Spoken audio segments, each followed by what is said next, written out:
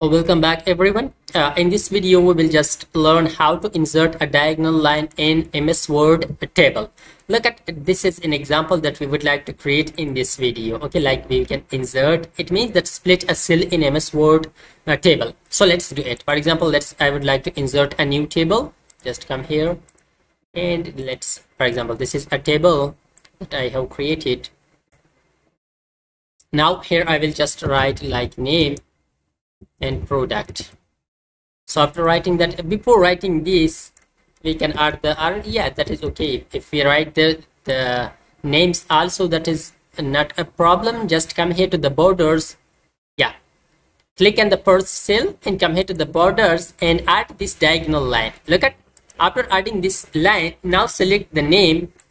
After selecting the name, come here to the home tab and look at to the this small icon at the end of this font group. Look at font, Control D. You can press Control D or press this icon font. Now here select superscript for the first one and press OK. Select the second one, the product, and go back there and select subscript for this one and press OK. So let's now just increase the size.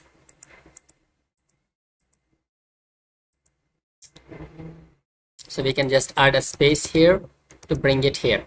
So look at, it looks like this. This is the result of our diagonal line that we have created, and we splitted a cell in MS Word table. So if you like this video, so please comment down, like the video, and subscribe our YouTube channel. Thanks for watching.